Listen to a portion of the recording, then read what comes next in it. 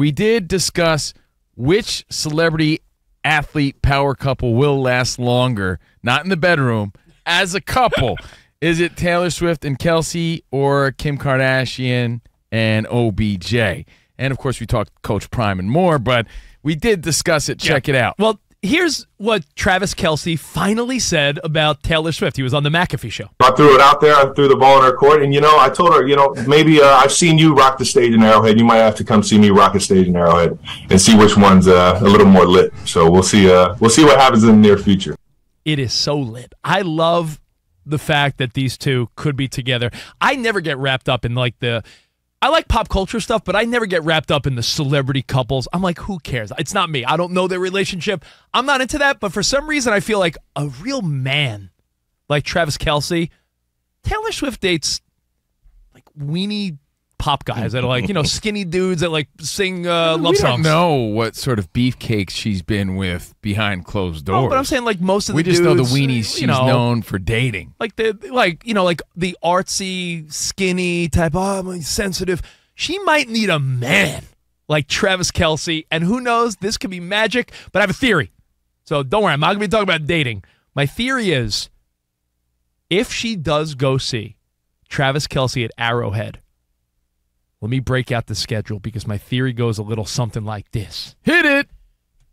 It's got to be a must. It's got to be a easy Chiefs win. Because so this Sunday. It's got to be against the Bears. Chicago. Because, Ramos, think about it. If Travis Kelce finally gets Taylor Swift to come see a game, she's sitting in the booth with Mahomes' wife, and they're all like, there she is. Every 5 minutes, the camera on Fox or CBS is like, and there's Taylor Swift here to see her man.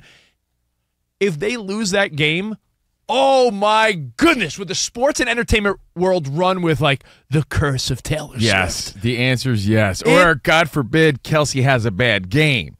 Right? Oh, it's because Taylor Swift was there. They need to have a guarantee, and it might be this week. They need to break out the analytics. Like, what team does poorly defensively against tight ends? Which team will the Chiefs rock?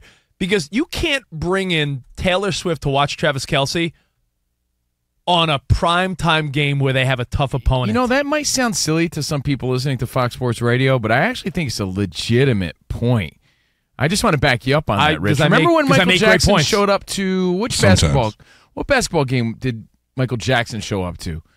Like, they literally had to stop it and ask him to leave. Yeah, I remember that. Right? Because it was such a distraction. It was such a big deal. I'm not saying I'm not saying it, but other people do compare Taylor Swift's popularity to Michael Jackson. Oh, dude, she shuts down cities. The economy. She's the biggest thing going. So she is a distraction in itself. So if they were to have a bad game or even lose the game, or if Travis Kelce were to not play well, guaranteed that would be the story. Rich is not wrong. Again, I'm not the biggest Swiftie, but I do recognize the fact that she has a concert and the parking lot is filled with thousands of people that can't get in and they rather just sing in the parking lot. It's insane. I looked it up for you, Rich. Which defense gives up the most points to tight ends so far for 2023? The Chargers 1, the Giants 2, the Chicago Bears 3. Get her to Arrowhead stat. It's got to be this weekend or bust, because you know where their next few home games are, Danny G? The Chargers and the Broncos. You don't want to do a division game. That could get fishy. And then the Eagles come to town. I don't like that either. The Bills? No. Well, tonight, you got to get Taylor Swift there this weekend. I was going to say, this weekend would be the number one answer on the board, but she's often, by the way. It's barely public, and there hasn't even been a photo of these two, as far as we know, put out there. Dude, so it'd be a little soon for that to happen. No canoodling. Yeah, I don't know. It'd be a little soon for the public, I think. Remember, she has an image. Her fans would be like, already? You think that I'm loving the pop culture angle of this? I'm really just logistically thinking about what it would mean for Travis Kelce and the Chiefs.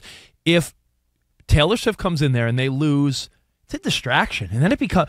But when you look at her touring schedule, because you have to look at her touring schedule and the Chiefs' home schedule. Oh, that's a good point. She goes back out on tour in November. So we got like a month window here of Where could Taylor Swift go see Travis Kelce and it not be terrible? All right, it's the Taylor Swift schedule watch on the COVINO and Rich show. It's actually the Taylor Swift schedule curse watch because depending on when she goes, that could be the storyline. We want to prevent that from happening. It's got to be this Sunday. It's got to be this Sunday, but I don't think it will be this Sunday. Or Thursday Night Football against the Broncos on October 12th because then she goes back on tour and they start playing really tough teams at home. And by the way, I was right. Michael Jackson went to see Magic Johnson play with the Lakers, one of the first celebrities to show support after the whole HIV thing to Magic Johnson. And Johnson recalls in a recent article, too, that he invited Michael Jackson to a Lakers game, and they had to stop the game to get him out because it was such a distraction. Caused a huge ruckus. I remember that. Yeah, I remember that story as well.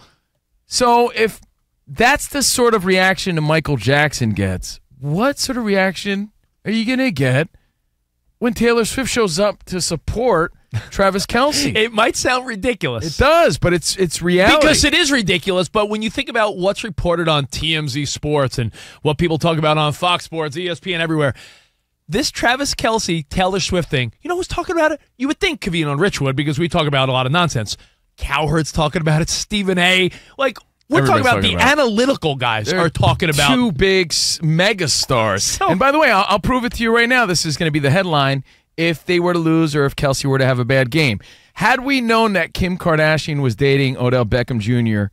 prior to his injury, the second he rolled his ankle, people would be like, oh, that's the Kim Kardashian curse.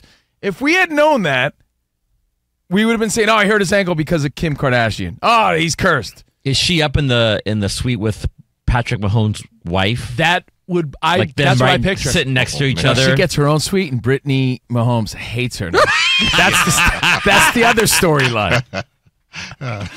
She starts throwing beer on fans with Brittany Mahomes. Yeah. She starts doing TikTok dances with the brother. That's the other made-up storyline. But look, it does sound crazy, but when you think about what a megastar she is right now, this is how you have to prevent. Like, it could be a PR nightmare, and you know they both have teams protecting them if it weren't played out properly. Because what happens when someone starts dating another celebrity in the sports world? If they start performing poorly, distraction. They're the reason. Right. They're the reason.